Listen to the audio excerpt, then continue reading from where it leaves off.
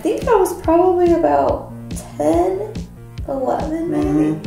And it was one of the first years that I actually did jazz. Yeah. And we did like a tribute to music through the ages, the golden ages. Oh, I don't know what it was.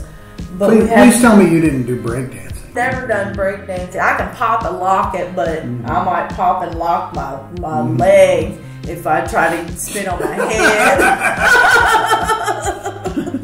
Yeah, we did like Hold That Tiger, and we had like this little hat, you know, it was kind of like this little Chicago kind of thing. But it was, whatever. But yeah, I took, for those who don't know, I took over 20 plus years of assorted dance. I did a little tap, did a little musical comedy, a little singing, a little dancing. I love to sing it. I love to sing it and swing it and I'm yeah. Yeah, well, that's cool. I mean, I can actually claim that I studied under Fosse because one of my dance teachers back in Atlanta, Marcus Guy, who named his daughter after me, studied under him. Okay, first of all, let's explain a little bit about who you're talking about. Because there's a lot of... Fosse, if you do not know... Bob Fosse. Bob Fosse. Just to give a brief description. Brief description of Bob Fosse. He, he choreographed so many amazing things. Did he do all that jazz? Okay. Yeah. All that jazz. He was a beast. Yeah. Well, he goes back to like White Christmas with Bing Crosby. He goes back that far. Wow. And the only reason why I know all this, you know, not only because I did dance and I studied a lot of choreographers, because my aunt, that's all she watches. She watches all black and white. That's all she watches because it's her comfort. It's her comfort. It really is, and it's sweet. Yeah. But he was a choreographer. They said he was an alien, you know, because a lot of the stuff he made his dancers do were just, you know, Marcus was telling me that the whole thing with the smoking during class, that was a thing. He'd smoke. That's why he got fucking lung cancer. For crying, smoking, 5, 6, 7, 8, But yeah, look at Bob Fosse. He did Pippin. Two of my favorites right there. Two of my favorite musicals. The movie, All That Jazz, is based, which is weird.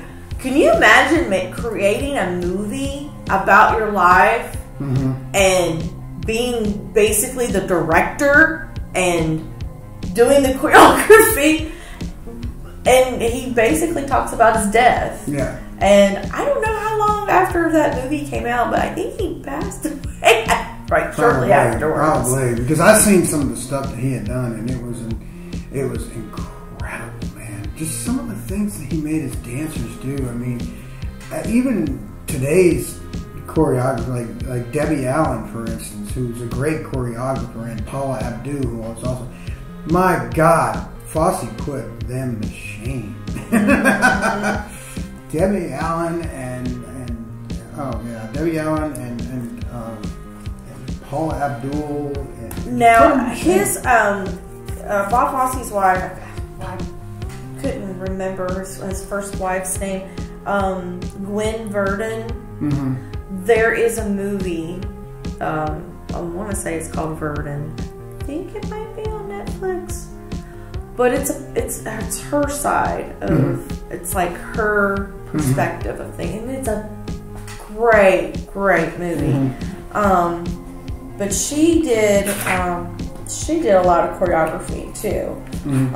She did a lot of dancing with him as well. Right. Yeah, he's amazing. He's amazing.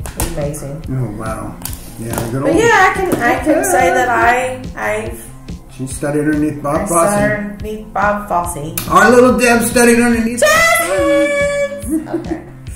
Okay. Yeah. Now we're gonna get to this last part, but we're not gonna get to the whole part. But I want to talk about 80s toys and get your opinion on these. Okay. Okay. The first one is, of course, if you want to really get into what really frustrated a lot of 80s people, and that is the Rubik's Cube. Okay, this is a cube that people like me would sit there in many hours, and then afterwards would throw it up against the And now people go, and they're done. And they're done. But a little brief history about Rubik's Cube. Though the Rubik's Cube was invented in 1974, it rose to international fame in the 80s, becoming a popular pastime for children and adults alike. The Rubik's Cube is a 3D combination puzzle invented in 1974 by and I'm going to butcher his name for saying this, Herzon Sculpture and Professor of Architecture Erno Rubik, originally called Magic Cube. That's a nice little trivia question. Mm-hmm. The puzzle was licensed by Rubik to be sold by Pentacle Puzzles in the UK in 1978, and then by Ideal Toy Corp in 1980 via businessman Tubero Lassisi. I'm hoping I'm gonna. And Seven Towns founder Tom Kramer. The cube was released internationally in 1980 and became one of the most recognized icons in popular culture. It won the 1980 German Game of the Year Special Award for Best Prize. As of March 2021, over 450 million cubes have been sold worldwide, making it the world's best-selling public game and best-selling toy. The Rubik's Cube was inducted into the U.S. National Toy Hall of Fame in 2014. Wow. There we go. So. My dad, he still has them. They had Rubik's Pyramid, Rubik's Orb, Rubik's this, Rubik's. There were so many other puzzles. Mm-hmm. But Dave, were you aware that there was a cartoon? Yeah, I think I remember it vaguely because I actually saw it about a little glimpse of it. It was called Rubik's The Amazing Cube. What a horrible cartoon it was! Oh my God. I was like, are they really gonna do that? Mm-hmm. They really went there. Oh, it was horrible. Oh, yeah. It was so weird. I think I saw it maybe a couple of times, and I just was like... Came out in 83? Okay.